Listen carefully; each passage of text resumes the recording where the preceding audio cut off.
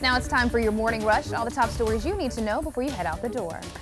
First, we now know the name of the 3 people who were shot and killed at that Lexington apartment complex yesterday. They're 28-year-old Branton Booker, 26-year-old Sheldon Livingston, and 27-year-old DeJuan Williams. The shooting happened at about 11 in the morning at the Woodland Village apartment on Butternut Lane. Officials say 3 people were killed. They all lived in those apartments. Deputies say details are still limited, but they say this was not random. This was a targeted shooting. So now they need your help to put the pieces together. You can call 911 or Crime Stoppers.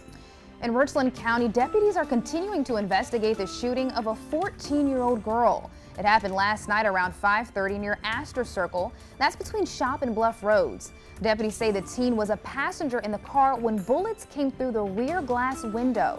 She was taken to the hospital. Her condition is unknown at this time, but anyone with information is asked to call Crime Stoppers. Well, a former North Carolina school resource officer who was caught on camera body slamming a young student could actually face jail time. Surveillance video shows Officer Warren Durham slamming an 11-year-old boy to the ground twice.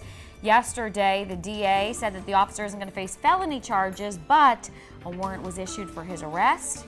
He also said since the officer had no prior convictions, the most he could get would be 120 days in jail. President Trump is on the verge of becoming the 3rd president in history to be impeached.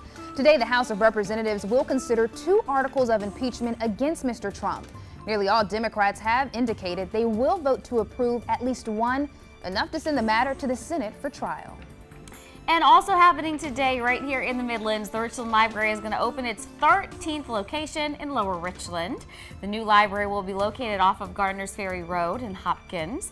It has a cultivated collection, public computers, laptops, collaborative spaces, and programs that'll help teach our kids to read, and workforce development as well, and social services. If you'd like to be there for the big moment, the ribbon cutting ceremony is going to be at 2:30, and then they will be open until 6 o'clock tonight.